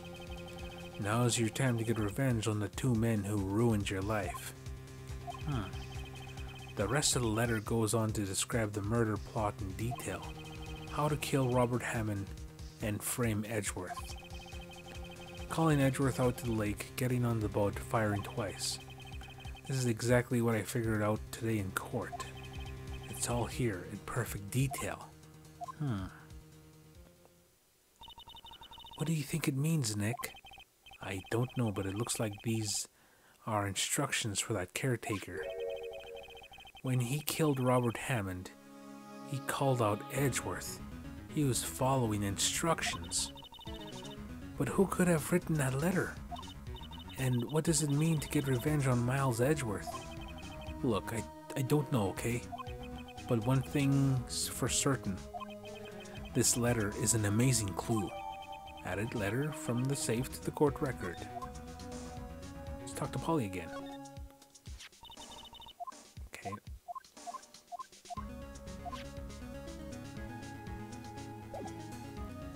Okay, move. Let's go to Grossberg's office. He said, come and see me if you find something.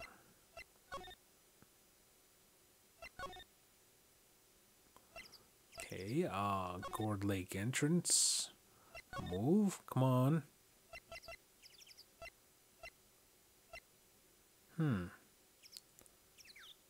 Okay, let's go to Wright and Company office. Oh, 1 day left, Nick. Yeah, I know. Well, no time to waste. Let's get going. Talk. What to do? What do you think we should do now, Maya? You would know best, Nick. Just do what you do. That should work. Okay.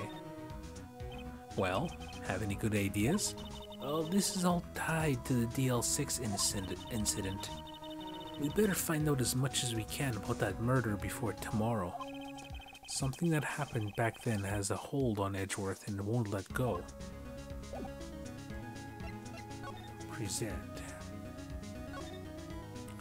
Stop showing me stuff and let's get cracking. We only have today to get to the bottom of this.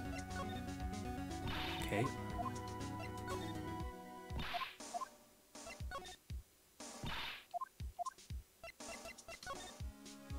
She's gonna keep getting mad at me.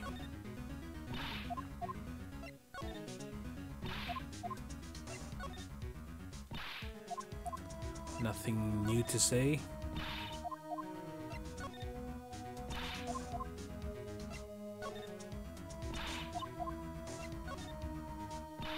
Okay.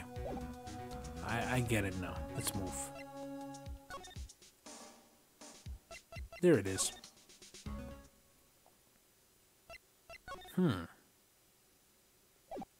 Okay, maybe we should go talk to Edgeworth.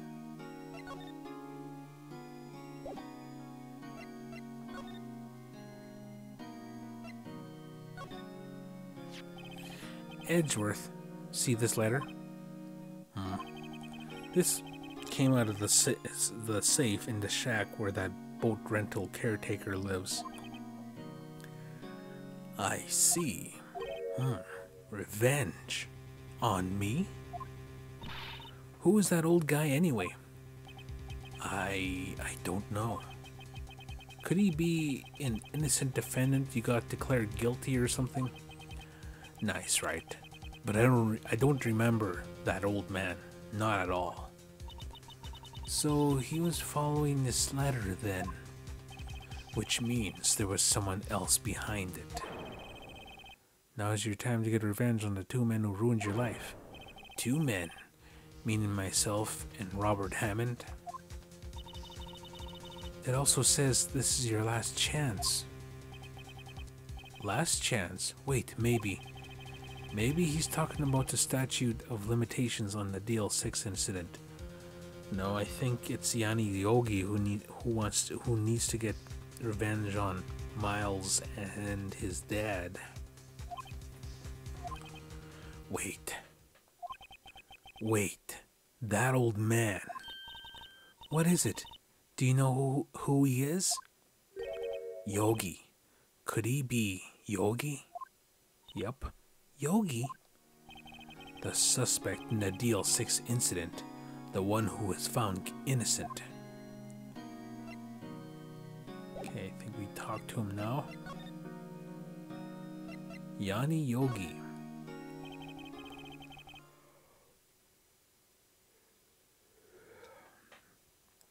Yanni Yogi was a court bailiff at the time. We just happened to be in that elevator together 15 years ago.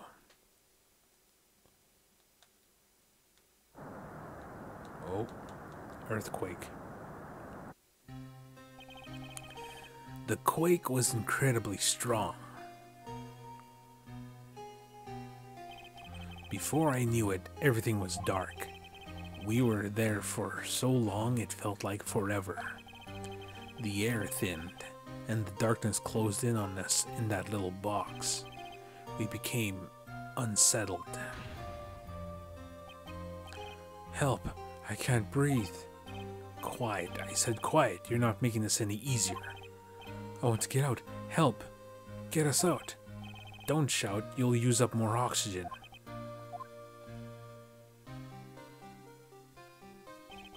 That's all I remember. When I came to, I was in a hospital bed, staring up at the ceiling. In court, Yanni Yogi's mental condition was called into question. They claimed the oxygen deprivation and stress had caused temporary insanity. In the end, the claim passed the court and Yogi was found innocent. Huh. But isn't that strange? This letter tells him to get revenge on Edgeworth. Why would he want to take revenge on you?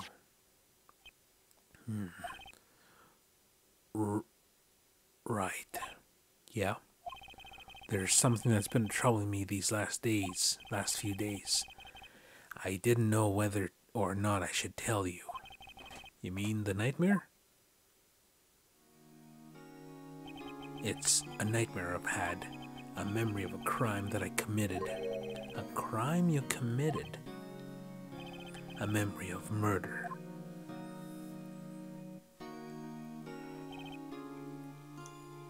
I think the time has come to tell all. The nightmare. For the last 15 years, I've had the same dream almost every night. I wake up in a fearful sweat every time. What kind of dream? It's a dream about my father's killing in the dark. Help!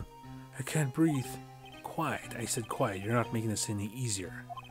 I want to get out. Help! Get us out. Don't shout. You'll use up more oxygen. I can't breathe.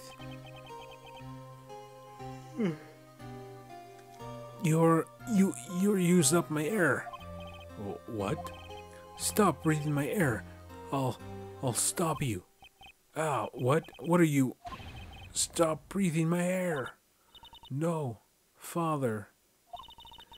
He's attacking Father. Then I see the pistol laying at my feet. I don't know if it was evidence from that day in court or the bailiffs. In a daze, I picked up the pistol. Get away! Oh, get away from my father! Oh, bang. Ah!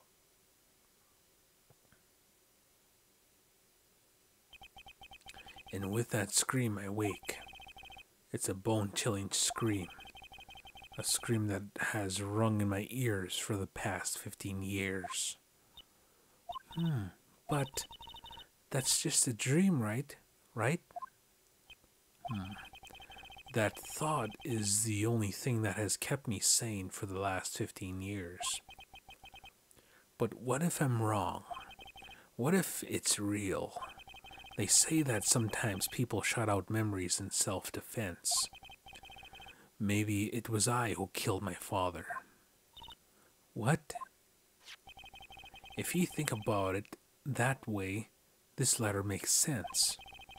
Get your revenge on Miles Edgeworth. Think about it, Yogi was really innocent. That's why he wanted revenge against me. Wait, Edgeworth, you mean you? It was me. I was the true criminal of DL6. I shot my father. This is bad. What are we gonna do, Nick? What can we do? I don't know. I don't think there is anything we can do, like it or not. If there's someone else who knows a lot about DL6 incident, maybe... There is, Nick. There is someone who knows about DL6. It's the bird. I'm gonna guess the bird. It's gotta be the bird. Move. Go to Roseburg just in case. Okay. Okay, maybe it is Grossberg. I thought of the bird for some reason. Mr. Grossberg. Ah, hello there. What's wrong? You look troubled. No kidding, I can't believe you're not. My. Just calm down and tell me what's happened, It's Mr. Edgeworth. He...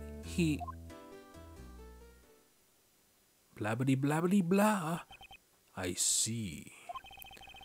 So Edgeworth dreamt he shot his own father. It's only a dream, only a dream. I wonder. What? If that's the case, then why don't you two look so troubled, Well, also consider this. Yogi quite certainly holds a deep grudge against Miles Edgeworth. So deep he'd want to frame him for murder. This leads me to surmise that Mr. Edgeworth's dream was not a dream, it was real. As you imagined, Miles Edgeworth threw the pistol to save his father. The pistol fired, and the deed was done.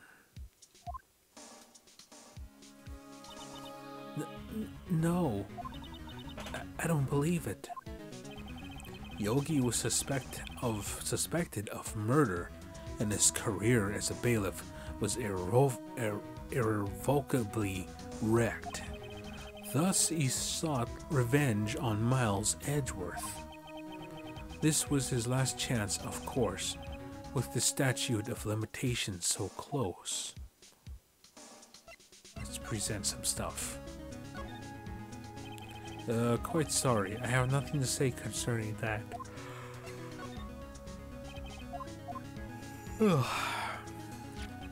In any case, it's good that the one shooting isn't Miles. You bet it's good. I can't believe the fiendish planning that went into this murder. And we almost fell right into his trap. What a creep. Ah, she was a beautiful woman. I'm truly sorry about what I did. Huh? Sorry about what? I think I'll stay out of this one. Quite sorry. I have nothing to say concerning that.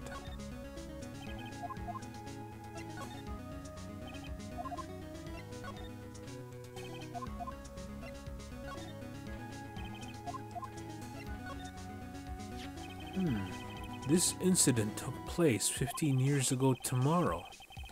So tomorrow we'll see the completion of not one, but 2 trials. All thanks to the statute of limitations. However, I'm afraid the damage that the DL6 incident has done will never be erased. Gregory Edgeworth. He was a gifted man.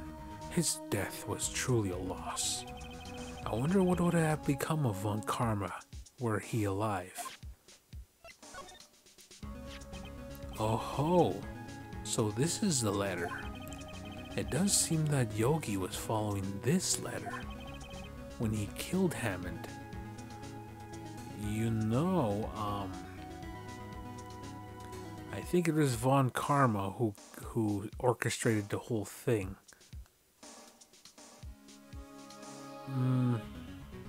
He had a thing against, no. I guess I'm thinking too ahead. I got myself confused there when he killed Hammond.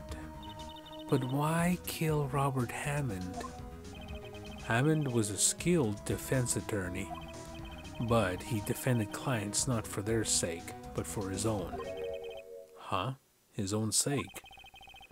He never trusted his clients, that one. The only thing he trusted was his own ability. But he got his client found innocent, so why should it matter? Actually, my dear, it's quite different. He won that innocent verdict for no one but himself. Yogi was a free man, but socially he was ruined. Huh. You'll understand soon enough. Wait. What is it? This letter. I've seen this handwriting somewhere before. A long time ago. Whose handwriting was this? No, whose handwriting was this? Do you have any idea who wrote this? Can't be Miles. Can't be Yanni. Gotta be Manfred von Karma. Could it be Manfred von Karma? Von Karma? Why would he have something to do with this? Well, I'm not sure. Von Karma. Wait, you're right, my boy. This is Von Karma's handwriting. I am sure of it. I used to see it all the time on court reports. What? But that means the one who told Mr. Yogi to kill was... Correct. Manfred von Karma himself. What does this mean then? Why would Von Karma want to frame Edgeworth?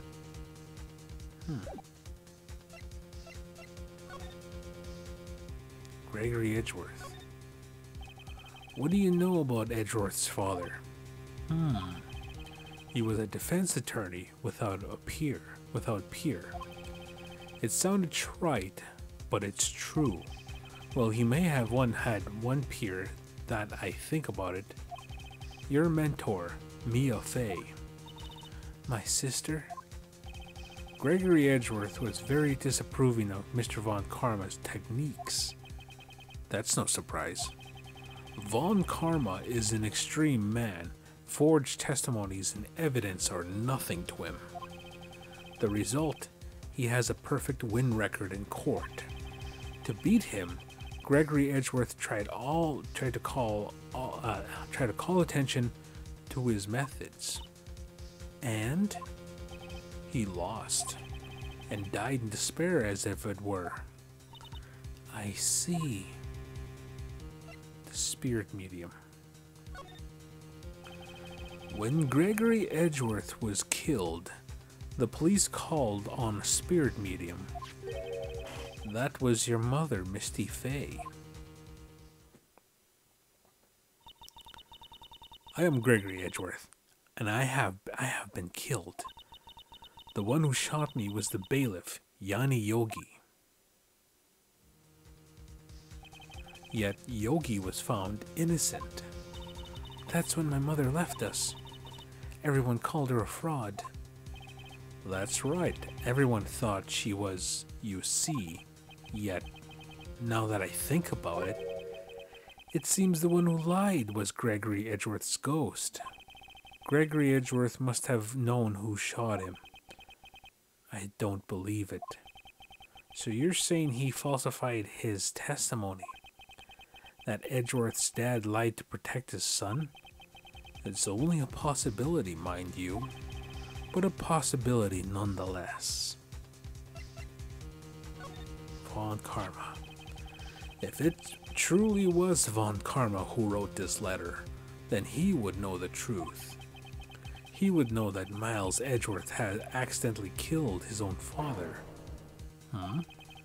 He'll say as much tomorrow in court, I should think. He'll press the point until the court finds Miles Edgeworth guilty. Oh no. But how could Von Karma know about Mr. Edgeworth's past like that? Even Mr. Edgeworth thought it was just a nightmare. That I do not know. Yet I do know that Von Karma is both persistent and a perfectionist.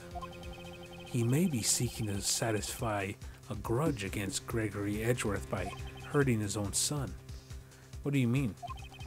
It was 15 years ago. Von Karma met Gregory Edgeworth in court, and Von Karma did win. But he didn't make it through the trial unscarred.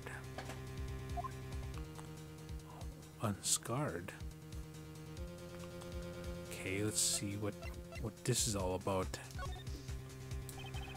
What happened in the trial between Edgeworth's dad and Von Karma? Von Karma got the guilty verdict he wanted. He won the trial. But Gregory Edgeworth accused Von Karma of faulty evidence. And though he lost the trial, Mr. Edgeworth's accusation stood.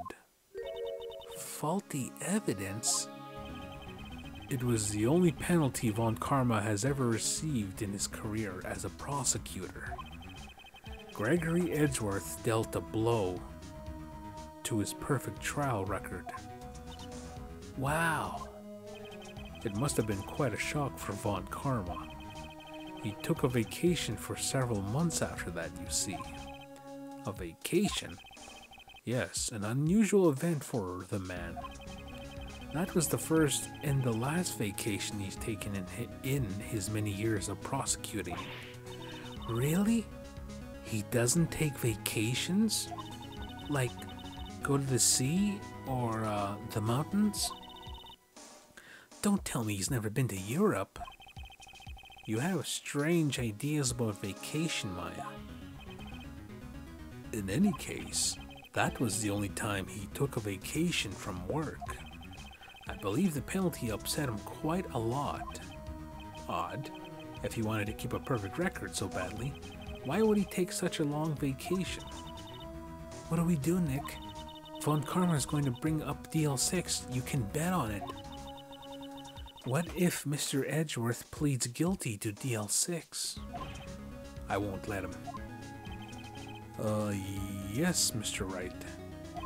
I hate to say this, but even accidental murder is murder, you know. I know that.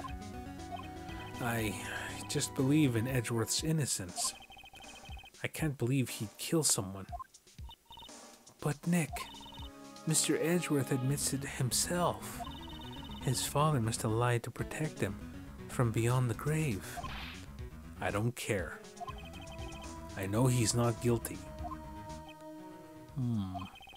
Mr. Wright, if you say so, I suppose I could go check again. The police files might hold something of interest. Mr. Grossberg, thank you. I can't promise anything. In fact, I think the chances of finding something are slim. I understand. The police materials. Let's see. Move. Let's go to the detention center. No, move. Let's go criminal affairs department. Okay, we're on the right track.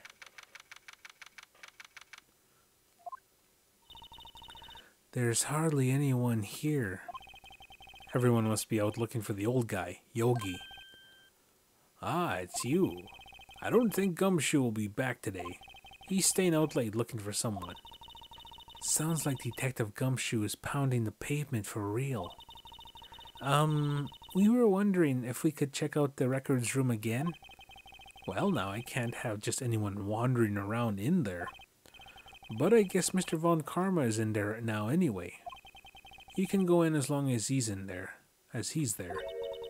Von Karma. Yes, he just arrived actually. Von Karma's in the records room. Nick, let's hurry. Okay, he's probably trying to get rid of evidence.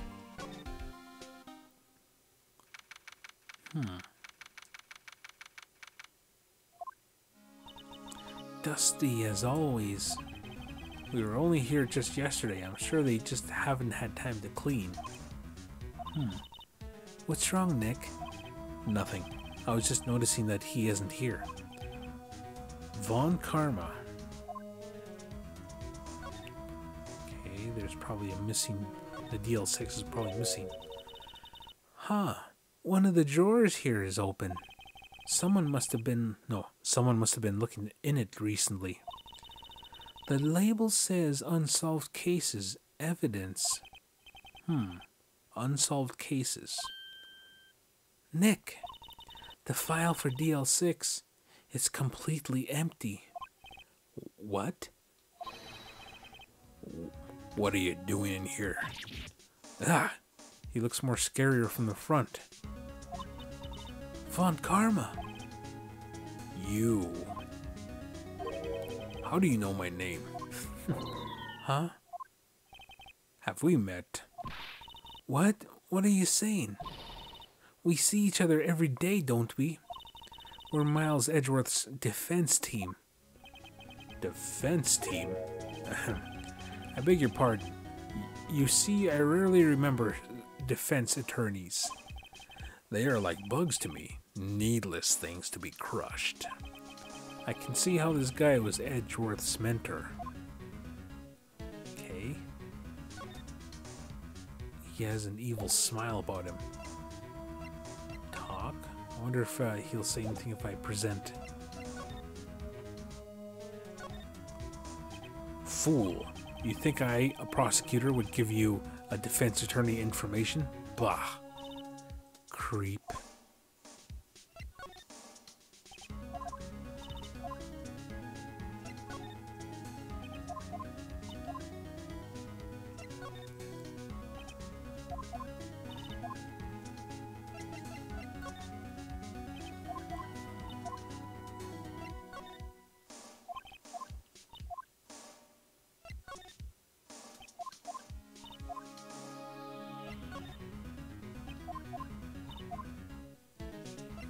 He might, yeah, he probably is not going to say anything.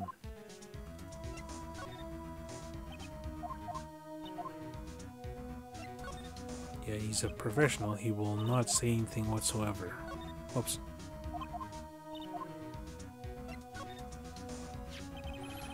Mr. Von Karma, have a look at this. This was you, wasn't it? You instructed Yanni Yogi to commit murder. Yanni Yogi. How many years has it been since I've heard him called by that name? He's a fool.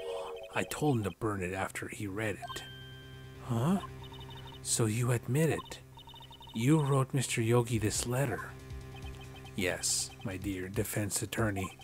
Thank you for taking the trouble to bring it to me. You saved me from a lot of needless hassle. Oh, what? Nick, what is that thing? A stun gun for self-defense.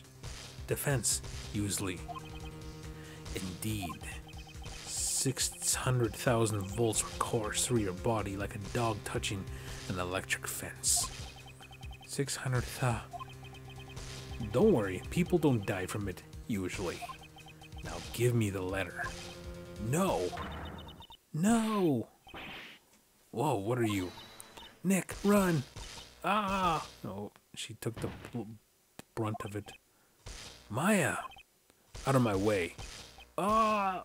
Okay, looks like we are done.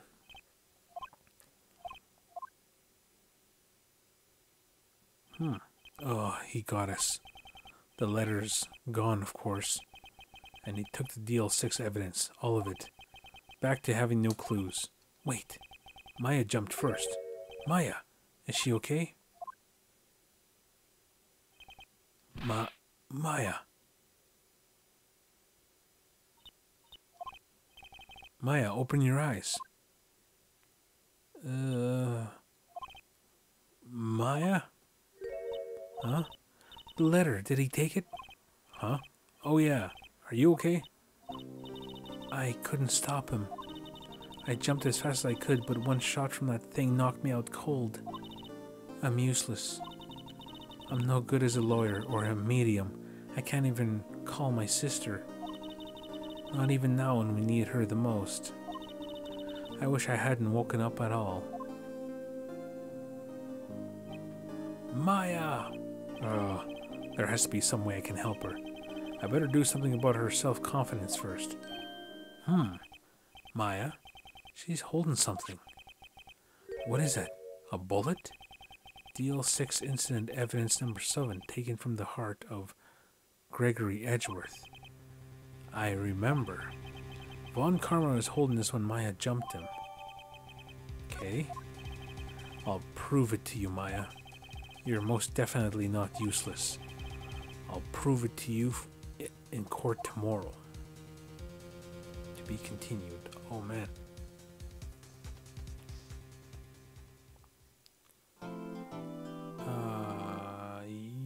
Yes.